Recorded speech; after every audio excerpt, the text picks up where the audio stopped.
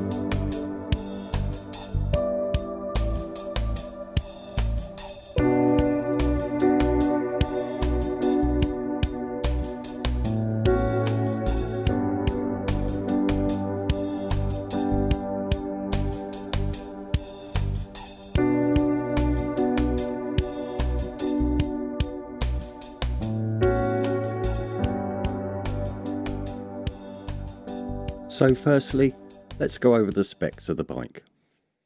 First of all, we've got a 27.5 aluminum alloy folding frame. The front shocks have 135mm of travel. However, there are no adjustments on the front forks, so just be aware. The grips are the big horn end grips. Now, they're reasonably comfortable, as long as you don't hold them too tightly. The brake lever is a Shimano MT200 oil disc aluminum alloy brake lever, and the brakes are the Shimano MT200 oil disc with a 180mm disc at the front and a 160mm disc in the rear. The front wheel is the ARC 14F. Now these are 27.5 inches and have 10 blades on each wheel. The tyre is the Kendra 1153. These are 27.5 inches by 2.35 inches wide. There's a 3-stage chain wheel at the front with 22, 32 and 44 teeth respectively. The free wheel is a CSHG 209, which is a 9-piece positioning cassette flywheel. The shift levers on left and the right side of the handlebar are the Shimano SL M2000, 3 speeds on the left hand side and 9 on the right. Folding the bike couldn't be simpler. Just lift up this catch, pull the lever out, and the bike will fold quite easily, resting on this lower bracket. Folding the bike is quite a simple affair. However, please note, you do need to loosen this Allen bolt first.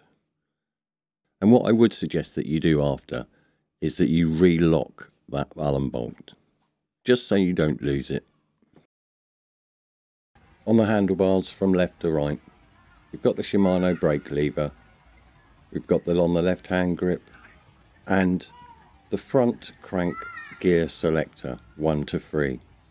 On the right hand side of the handlebar, we've obviously got the grip, the right hand brake lever, and also the 9-speed gear selector.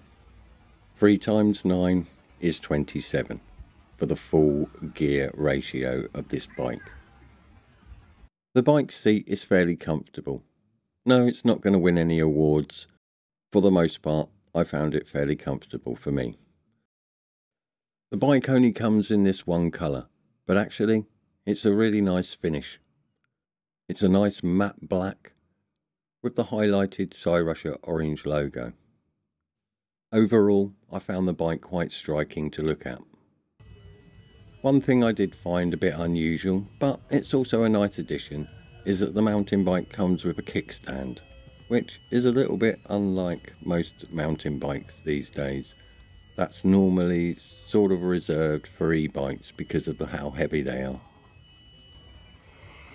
The bike was fairly easy to assemble. In fact, I had it all up and running within about 25 minutes. The minimum height requirement for this bike is 5 foot 7 inches. Folding the bike couldn't be simpler.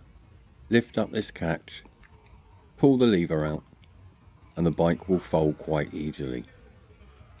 The welding by the join is all done very well and looks and feels quite sturdy and not something that I'm worried about failing. The bike doesn't come with any fenders, so if that's a problem for you, then just be aware. However, in my testing, I didn't find any large amounts of mud or dirt going up my back or over my trousers, etc. So it was fairly good.